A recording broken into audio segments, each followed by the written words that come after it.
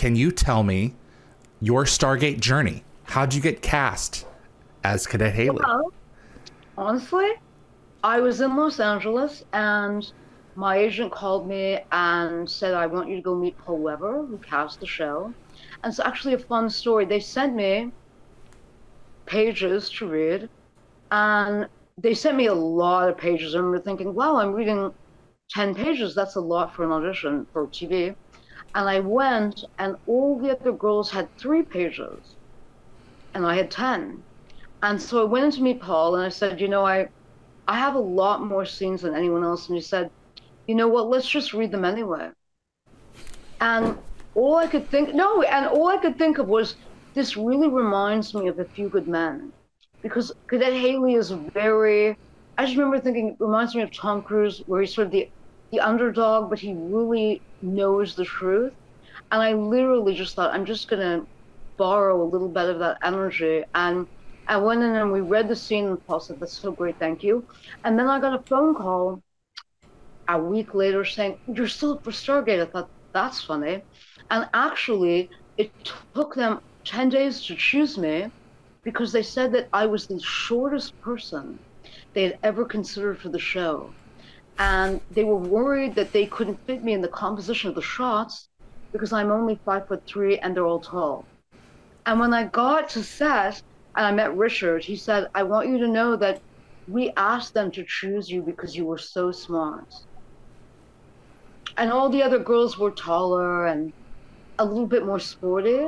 And they said, we just were really into your conviction of what you did. So I have to one day thank Rob Reiner and Tom Cruise. I do, because I literally thought, like, how? And I remember I met Peter DeLuise, the director, who is amazing. And he just said, like, your audition was so good. And I remember thinking, I walked in and I just thought, this is, because there's so few good men. Jennifer Hailey has really got that conviction. And that was just all I thought. I'm sure I owe him a commission. And it's true to the character, you know, because she decks an upperclassman off screen, you know. Oh, no, I know. She's tired. Yeah, she's tired of other people picking on this girl, and it doesn't matter her size. She lets him have it. You know, it's one of my favorite scenes. They actually, just so you know, that wasn't there. They changed that for me because I was so short.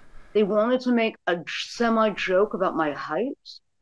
So they wanted to comment on my height to explain why I was in the show. And so they added that into the script so that it would justify why I was on the show and then give my character more of an edge because I was so little.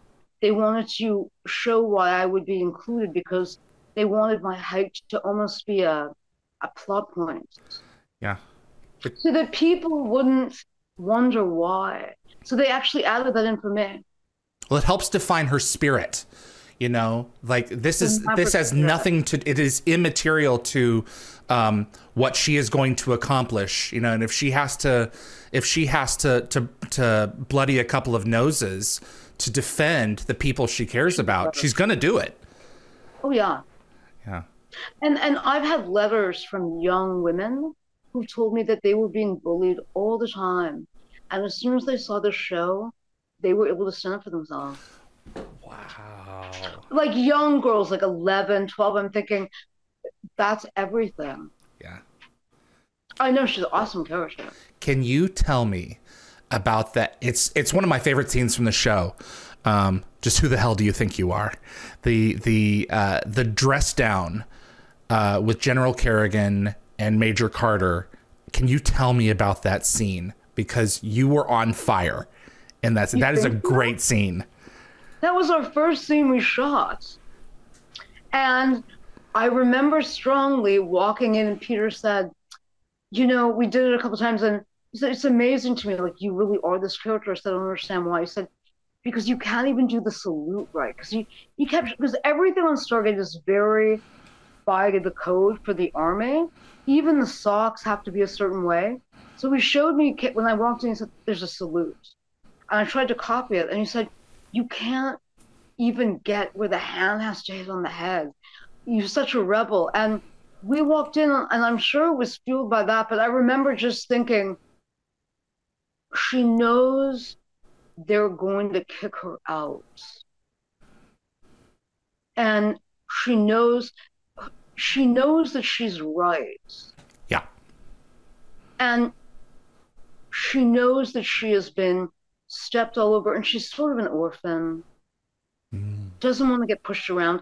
I also am such a fan of Silence of the Lambs and Clarice Starling, and I love in that movie how she trained with the FBI. In that show, they show scenes where she's training everyone 6'4" and she's 5'2", and a lot of her work has always inspired everything that I do because she never gets pushed around. I love the character of Clarice Starling. So it was very much that energy of like feeling like knowing that better to be kicked out for being right than become a like someone who steps all over.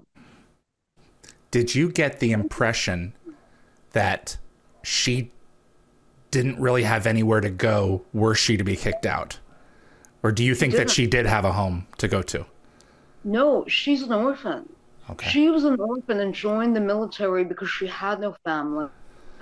And she's a remarkable genius, which is unexpected, we find out. But she had nowhere to go. If they threw her out, where would she go? She has nowhere to go. Okay. That's what I think makes her so likable, is that but she doesn't care. Right. You know, she would just walk out. Yeah. It's not that she's invulnerable. It's that, have you ever met anyone who's so intelligent that their conviction, because they know their ideas are strong, they won't be intimidated? I know a couple of those people for sure. I mean, literally two people. I mean, I love the Maverick energy and I love Clarice Starling so much. And that archetype is so important. I never wanted, because people in the military usually have families, they're in the military. She somehow ended up there. She has nowhere to go. Yeah. Her mind is her only treasure, really. Yeah. She knows she's out on her ass. That's what I like about her. Thanks for watching this clip from Dial the Gate. You can find the full live stream shows on our YouTube channel or visit dialthegate.com for the complete schedule. See you on the other side.